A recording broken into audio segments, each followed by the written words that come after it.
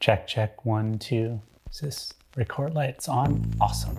Hello and welcome to the very first episode of Between the Bellows. My name is Marcus and today is a very special day for me because being in front of a camera is very new to me. I'm usually way more comfortable behind the camera, but I'm very excited to be making content and sharing it with you all. So today I'm kicking off the series with a story on Alex Nelson, a craftsman who designs custom lenses for motion pictures.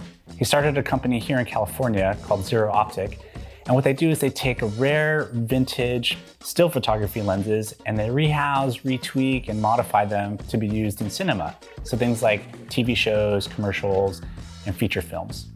So today after this, I'm gonna be going to take Alex's portrait at the Zero Optik office, but then while we're there, we'll get a peek behind the curtain to see how things work.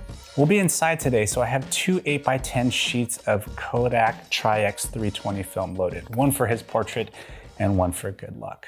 So enough talking, let's go meet Alex.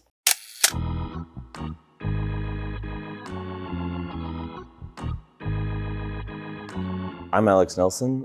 We are in the Zero Optik offices in Glendale, California.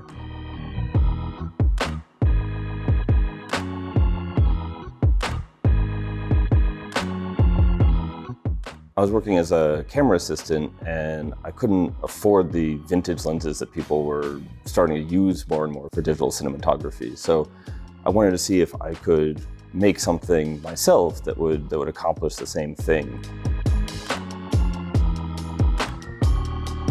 So I was using primarily still lenses. Anything that was marketed originally as a cinema lens was out of my reach. So I was looking for mostly like antique Cook lenses, stuff for large format, medium format, and trying to repurpose those for cinematography.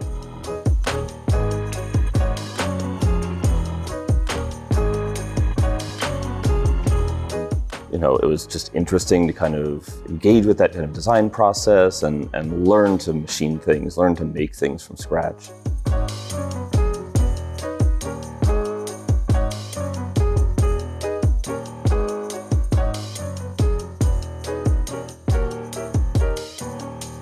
Vintage lenses are really fascinating because you often get a level of character, of kind of like funk almost, that is impossible to achieve with modern lenses.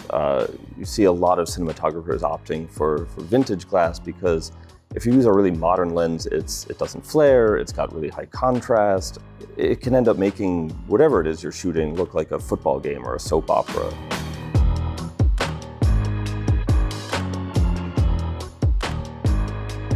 The vintage lenses we build, that we work with or modify, they kind of put a little layer of like magic between the viewer and what you're shooting.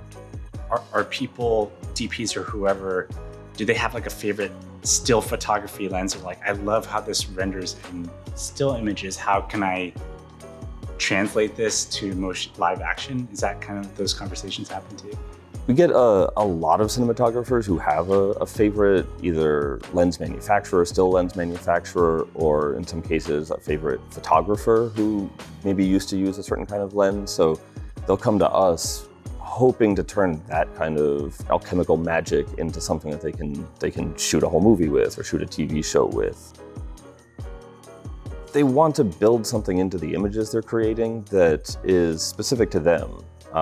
We get asked more and more about these sort of mix and match sets of lenses rather than hewing to just one manufacturer, just Canon or Nikon or Leica.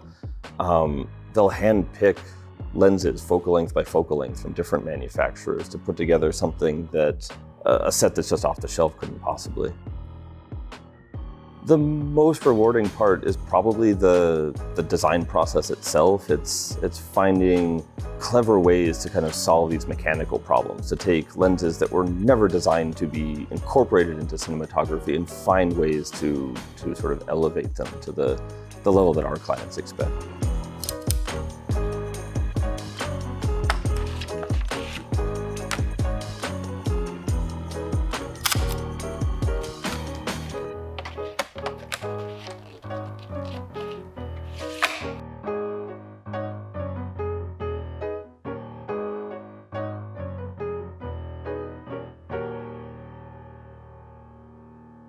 So I've had the privilege of using Zero Optik lenses on my own projects in the past, and I gotta say, I just love that these old lenses that you can't find anymore have a new life. They're still making great images and they're working today. And I think it's also important that there are more flavors and options of lenses that are accessible to filmmakers at any level. So that wraps up the first episode of Between the Bellows. Thank you so much for watching. If you want to see more of these stories, please support the channel, like, subscribe, and tell a friend. And if you want to see more of my own still photography work, you can connect with me on Instagram at yourpalmarcus. Thanks.